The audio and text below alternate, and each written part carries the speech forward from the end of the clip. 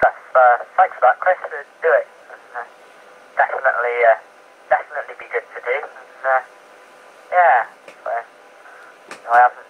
Don't think I've got a couple of videos up of me operating, but not many. A couple of me worked with WR in tropospheric conditions. Tropospheric. You know what I mean.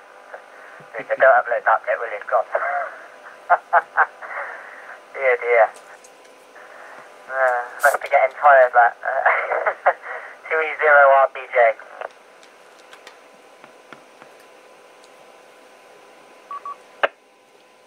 .2E0RDJ, 2E0EMP. Yeah, well, it's recording now there, mate. So I shall once I've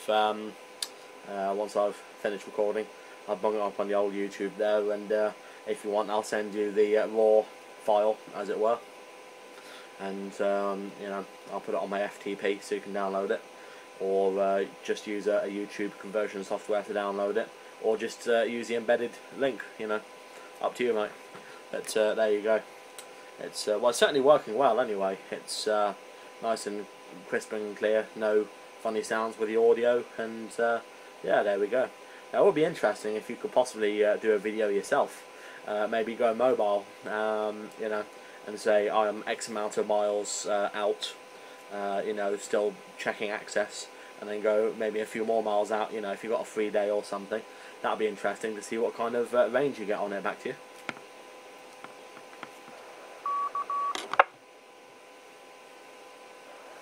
Yeah, QSL, no problems on that one. Yeah, I guess I couldn't I, at some point, so we'll look into doing that when I get a bit of time on me out. So, I did shoot out on the bike quickly this afternoon, Chris, and have a quick play, but I had a feeling I had a bit of a problem with the squelch on the gateway transceiver, so I don't know how well it works, because I didn't actually get any calls, but I heard it come back to me with its tone a couple of times, and that was it. So yeah, I mean, I could video the screen of this UVB5 now if you want, and if I send it to you, you can incorporate it in your YouTube video if you wish, Chris, at some point. So you can sort of do a bit from each end if you like. I'll put it on Dropbox or something, and then you can just download it and add them in together. I don't know. But, if you're not doing edit, you know, like a fancy video or anything, you're just going to do a raw upload. That's fine.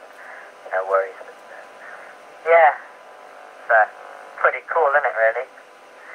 So, and it was nice the fact that you could get the NOV to do the gateway as a 2E0.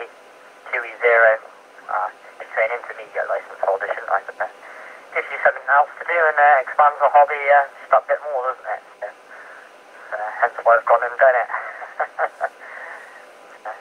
Yeah, it's fun. And, of course, you get to play with the not just the fact that it's one metal link, but it's all the setting up that goes with it. Well, I say all that, it's not that much of it. It's a USB sound card and a comport here, a couple of audio isolators, and you're away. 2E0RDJ.